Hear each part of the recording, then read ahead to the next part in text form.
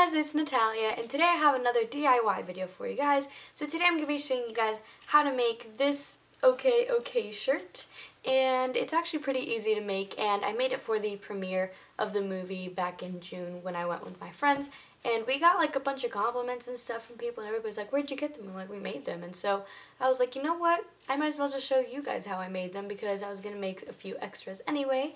So let's get to it. Okay, so first of all, you'll need a blue shirt, some transfer paper, and some scissors.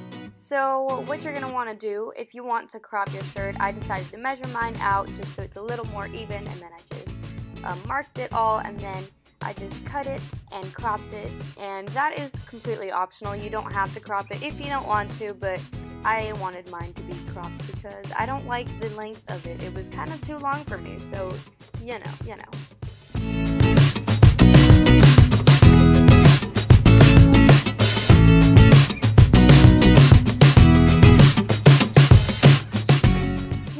Get onto your computer, and I already have a document of the okay sign, but you're just going to want to go into Google and find the okay sign that you want, and then put it in the document and make it as big as you want and all that.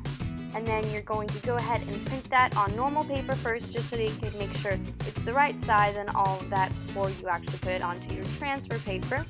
And once you figure out that it's the right size and all that, you can go ahead and print it out on your transfer paper. Now you'll just want to carefully cut it out and make sure that you cut it nice and evenly and all that. And take your time if you're a bad cutter, because, I mean, this is how it's going to look on your shirt, so you want it to look as nice as possible. Now you'll want to get your iron all heated up, because we're going to be ironing all this on. And before you iron on the actual okay sign, you're going to want to iron your shirt just to make sure there's no wrinkles when you put the sign on, because once you put it on, you can't really iron that back into place and all that. So you want to make sure your shirt is completely flat and wrinkle free. And then along with that, I decided to roll up my sleeve up twice just to make it look a lot cuter, but that is completely optional and you don't have to do that. But if you do that, you might want to iron it as well, just so it stays in place a little better. And I definitely like rolling up the sleeves. I think it looks a lot cuter and gives it a better finishing touch and makes it a little more personalized, I guess. And now you're going to want to take your okay paper, and you're going to want to peel it off, because it is sort of like a sticker in a way. And then you're going to want to place it wherever you want. Just make sure you have it in the right spot and all that.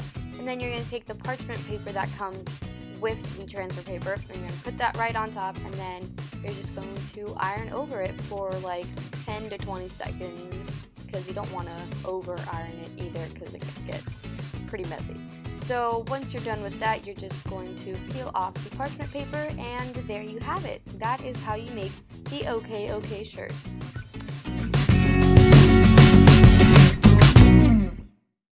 So that is it for today's DIY. I hope you guys liked it, and if you did, give it a big thumbs up, and thumbs up for more DIYs and all of that fun stuff. And if you'd like to follow me on Instagram and Twitter, I'll have my links down below as well as at the end of the video, so you guys can follow me on there, and I will most likely follow back as well, so win-win for all of us. So don't forget to subscribe for more. I will see you guys in the next one. Bye!